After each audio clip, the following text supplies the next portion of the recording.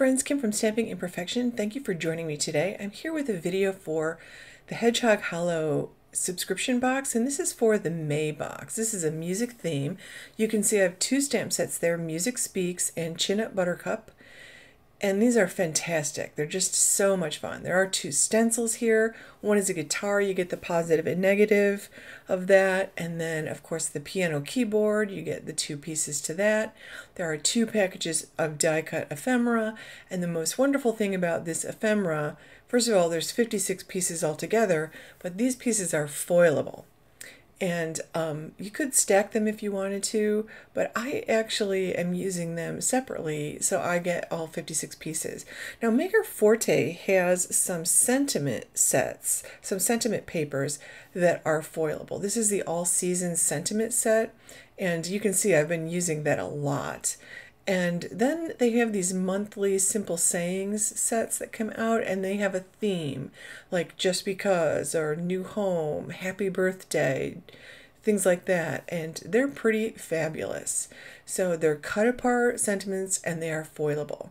So one of the things I definitely want to play with today is foiling those. And I love, I'm so intrigued by that piano keyboard stencil. I definitely want to use that. So I'm going to do kind of a different project today. I'm going to do a traveler's notebook layout. And over the past year, I've absolutely fallen in love with traveler's notebooks. As soon as I saw these two packages of ephemera, I knew I had to make some traveler's notebook pages.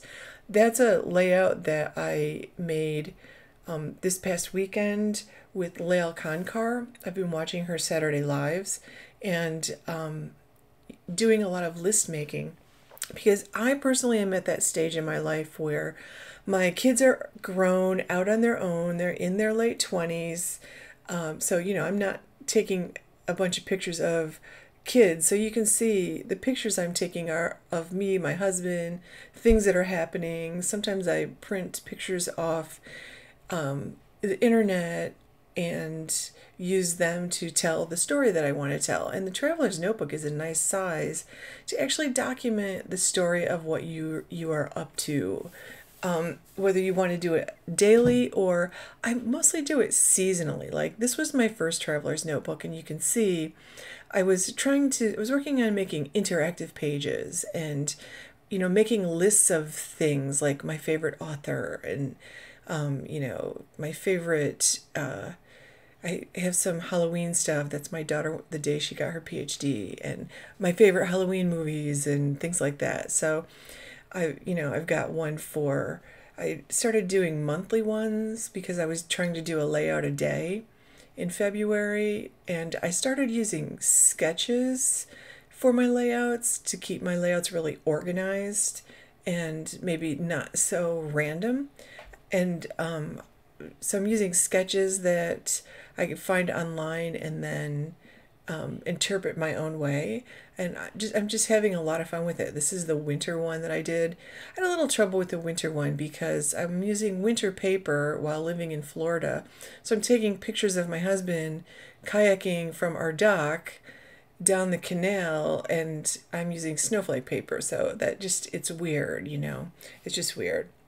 But so I'm playing around with different techniques. I'm just learning about, how I want to do my traveler's notebooks, and they're evolving.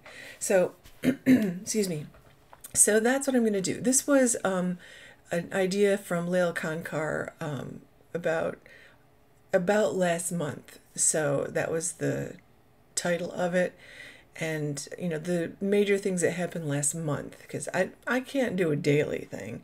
So I decided I wanted to do a piano keyboard. So I pulled out the stencil that will do the white keys. And I'm using the clear embossing powder. And you can see I already tried using white ink, and I didn't love the results I got. I think my white ink pad just needed to be re-inked, so I need to get a re-inker for it. So I decided I would go with the Maker Forte Kaleidoscope powder that I got in like 2 boxes ago. And I think this is the Mercury one. It's so pretty when I put it on because it goes from, like, it looks white in the container, but it's got this really pretty pink color. So I'm really liking it. And you can see I'm using the little brush that they have to go with it. So I inked up part of it and tested it out, and then I'm going to ink up the rest of it. And this again is the Color Hive clear ink from Maker Forte, and I just sponge it on when I use it through stencils, and it works actually very well. So I have re-inked that once. I use that ink pad so much that I have had to re-ink it once already. So that's how much I use that ink pad. So, and I think I re-inked my black one too, and I've only had them a couple of months. So I use the sweeper tool to clean it up, and I'm going to use my trimmer to trim this down. And I really like the way that turned out. I'm going to give it a little spritz with some hairspray and just wave it around and let it dry quickly. And you can use water or hairspray, so you just want to set the powder. And then I'm just trimming off the edges and trimming it down to a size that hopefully will work in my little traveler's notebook. Now I'm going to pull out a new traveler's notebook because I'm ready to start one for May. So I'm just going to make this at the beginning of my May page. And I have a whole bunch of traveler's notebooks that I got on clearance somewhere along the line. I was going to use them for gifts, but ended up not doing that because work got really busy. Life happens, right? So I cut this down and I'm just adding it with some adhesive on the edge of the right hand side there, and I like the way that looks. And I will go back and decorate that cover, by the way, and I'm gonna do a floral cover with one of the Alex Siberia stamp sets from Maker Forte. So I'm pulling out some things I think I might use. I'm looking through my bin of washi tape. I truly wish I could say this was all the washi tape I had, but I would be lying, so I can't lie. Like that is the current washi tape that I've gotten in the last 6 months. So, you know, I don't know how washi tape builds up. How does that happen? Like, you really have to use a roll a lot to use a roll up. Have you ever used a whole roll of washi tape? It's hard to do. Like, literally, you have to use it every day for like months before you use up a roll. So I just pulled out this thin, like, it's a pink peach color because I felt like it worked well with the kaleidoscope powder I used. So I love the I believe that's a treble clef. It's been a long time, but I believe it's a treble clef with this quote on it. So I pulled that out, and I'm going to stamp that in the upper corner of that page with the piano keyboard. And I think this is really beautiful. And I'm using, again, the Color Hive Eclipse black ink. And it says, where words fail, music speaks. And I've found that to be true a lot of times myself. So I want to make another piece, because another one of the stamps I loved on this was the heartbeat stamp with the notes in the treble clef. I thought that was a fantastic stamp. So I'm going to do the same thing with the kaleidoscope powder on this one. So I just sort of eyeballed how wide I need this to be. And then I'm going to put it in my MISTI and stamp it with that clear Color Hive embossing ink. And I'll stamp it twice so it covers that whole piece. And I can trim off the excess if I need to when I put it down. I do put a little adhesive on the back. Like, this is really temporary adhesive, or it's supposed to be. I don't think it's as temporary as I think it is, because when I go to move it, it's really stuck to that paper. So I just moved the stamp, and it connects nicely. So you could line this up and do like a whole 12-inch scrapbook strip if you wanted to, this way. And that is definitely stuck to that paper, so I'll be ripping that off in a minute. But I'm going to use that same kaleidoscope and I'm pretty certain it's mercury. And I just love this. I love this sparkle. You get that little sheen and that little sparkle, and it shows up pretty nicely considering it's, you know, just powder. It's like a little puff of powder. It's so pretty. So now I'm going to sweep that clean and then pull it off that paper and trim it down a tiny bit because it's a little wider than I would like it to be.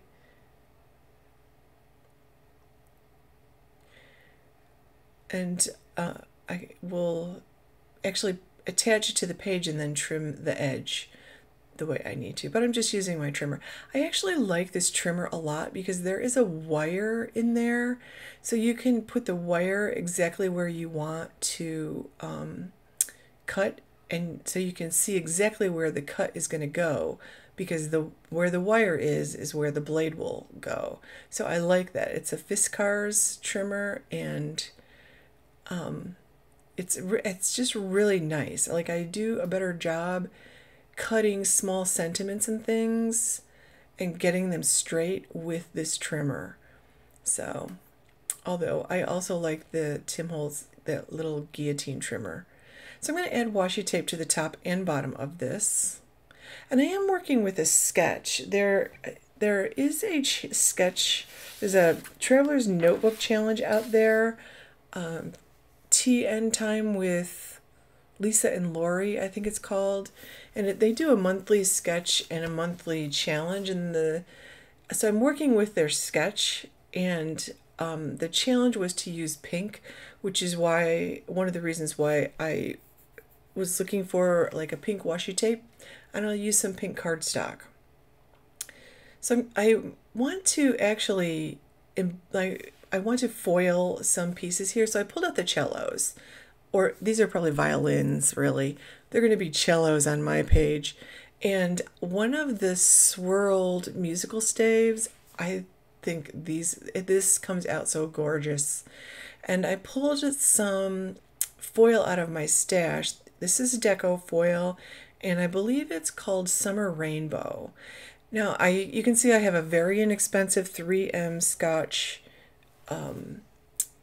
laminator. That was probably around 20 bucks. And I no doubt got it at a back to school sale. I have it turned on because it takes about 10 minutes to warm up, and the light will say come on under the word ready when it's ready.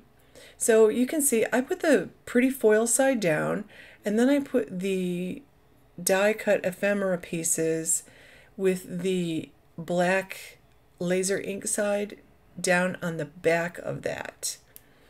So just so I can keep them in place. So you want that laser ink part to be on the back side of the foil. And then I'm putting it in a piece of folded parchment paper. And I'm using parchment paper because it's heat resistant, and I did have some in my kitchen. I do bake with it. And I send it through my laminator with the fold side first. If you don't have parchment paper, plain copy paper works just fine. I've used that many times before. So isn't that pretty? You just peel it off. It's done. Now I do not throw that piece of paper away, because somebody suggested use that foil for a shaker card, and that seemed like a really great idea.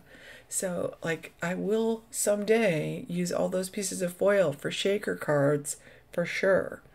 So I cut down a bunch of pieces of paper that I want to use. I have this really pretty bubble gum, and then this gorgeous metallic, I think it's a metallic slate from the Maker Forte shop, and I had to use it.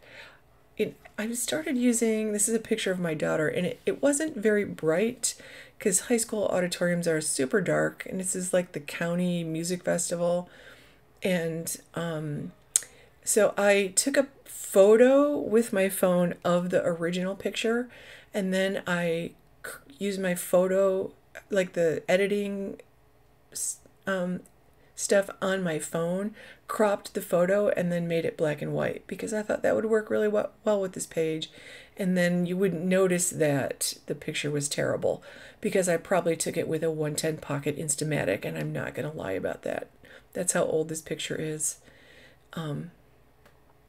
So I'm adding a strip of black cardstock because the sketch I'm using called for that. I believe this is the April 2021 sketch.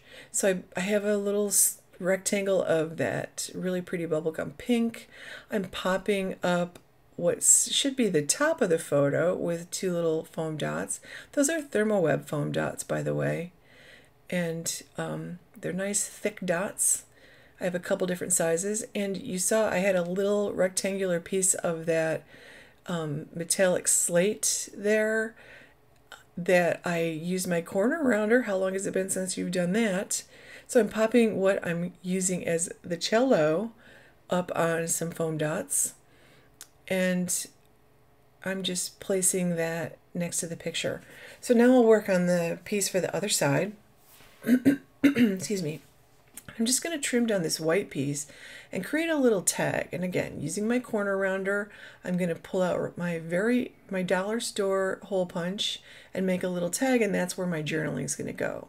So I'll put that piece of that metallic down. I love that. I'll just give that a jaunty little tilt. I'm going to add a little strip of that bubblegum pink paper, and the second piece of ephemera will get popped up on some foam. And I will add my journaling after this, before I'm done. I'm probably searching for my phone. Do you do this? You put stuff down and you can't find it? And I'm just making sure that those two cellos are not going to like rub against each other, because that will take the foil off. It's very easy to scratch that foil. And so one is on the outside, one's on the inside when I close it. And then that gorgeous, oh my gosh, you can't really see the foil on this very well from this video, but in person on that, like the music notes and the staff and the treble clef, it is just stunning. So I really like the variegated foils because you never know what you're getting there. And if I had just tipped it just right, you would have seen the foil a little bit better. But that completes my layout. I will put links below to the stuff that I used, although most of it came from the Hedgehog Hollow May kit. And I'll put a link to the subscription boxes. I'd love it if you gave this video a thumbs up and subscribe to my channel while you're here. Click that bell to get notifications every time I upload a new video. Thank you so much for watching, friends. Have a wonderful day.